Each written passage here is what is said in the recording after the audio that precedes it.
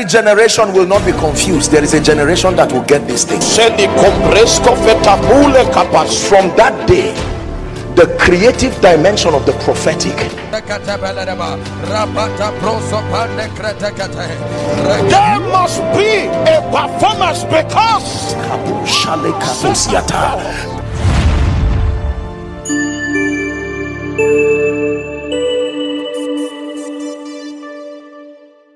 neglected Jesus. We need to let the world know that passion for Jesus pays in this life and in the life after. Matthew 22 and verse 37. Here's what it says. Jesus said unto them, thou shalt love the Lord thy God with all your heart, your soul, and with all your mind. You have to love Jesus with all your heart, all your soul, and all your mind.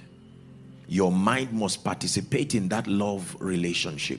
Your soul must participate in that love relationship. Your heart must participate in that love relationship.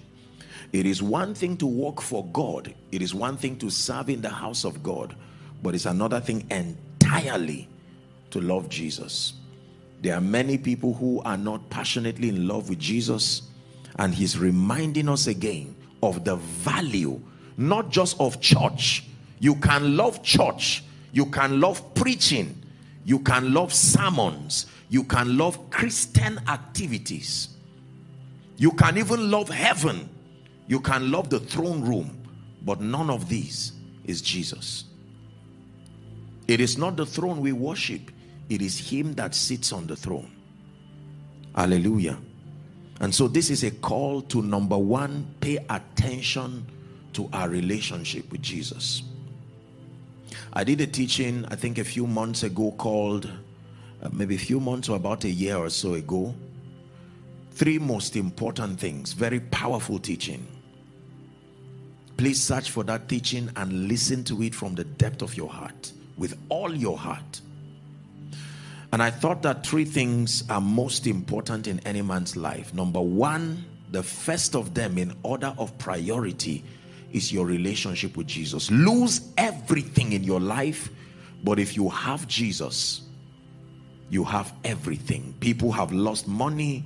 People have sadly lost loved ones. In the wake of the pandemic, people have lost businesses. They have lost means of livelihood, sadly. But then if you have Jesus, he is that one friend that sticks closer than a brother. He is the anchor. Hallelujah. But you have everything. We live in an arrogant world today where some trust in horses and others in chariots, some education, some business, some trust in money, political connections, etc. The Bible tells us that the name of the Lord, listen carefully, only the name of the Lord is qualified to be called a strong tower. No military might, no military arsenal is sufficient to stand the evil of the times. Our military, as wonderful as they are globally speaking, can only resist physical enemies. They do not have the power nor the intelligence to confront principalities, powers, and the spiritual wickedness that reside in heavenly places. It takes our relationship with the Lord Jesus Christ to be both saved and safe. Hallelujah. It's been my passion to the body of Christ for many years that we must be able to redefine our passion. We cannot generalize Jesus. We cannot throw him in the mix of church and religion and conferences and programs, as wonderful as they are. Let this day be a call again to the body of Christ. We need to return to Jesus in our sermons, Jesus in our homes, Jesus in our hearts. More than well-meaning church activities, more than charity and philanthropy, more than all of the things that we do. If you do not have Jesus, it is true according to the authority of Scripture that you do not have life. They say it in a very interesting way that no Jesus, no life. Hallelujah. Praise the name of the Lord. Mark chapter 12 and verse 32. Jesus was having a conversation with a scribe, one of the scribes, and the scribe made an interesting statement that Jesus had to comment on. Mark chapter 12 from verse 32. And the scribe said unto him, well, master, thou hast said the truth, for there is one God and there is none other but he. 33. And to love him with all the heart, listen carefully, and with all the understanding, and with all the soul, and with all the strength, and to love his neighbor as himself is more than the whole burnt offerings and sacrifices. Here is a scribe saying to love Jesus with your heart and with your understanding is more than everything together. Praise the name of the Lord. Are we together? Please pay attention. The Lord is granting us grace to love Jesus with all your heart, with every sense of passion, is greater than achievements, is greater than real estates, greater than all sorts of businesses. If all I have is Jesus, I've got something more than gold. I will tell it to my world. Jesus is more than gold. Something more than gold. I have something more than gold. Something more than gold. I've got something more than gold. If all I have is Jesus, I've got something more than gold. I will tell it to the world.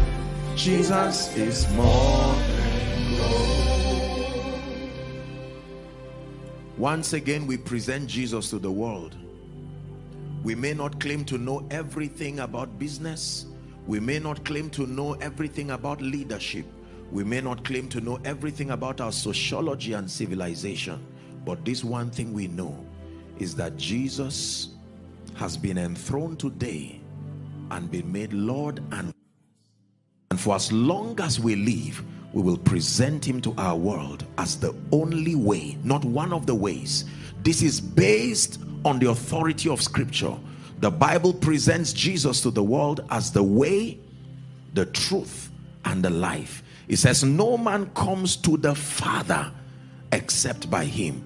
There are ways, there are formulas, but the Bible tells us that when it has to do with the matter of eternity and destiny, Jesus is the way, the truth, and the life. For those who are lost, we present you Jesus, the Savior, King.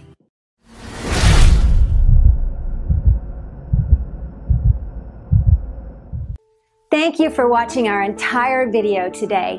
If you feel you can bless someone, please join us and spread the gospel by sharing this video on your social media.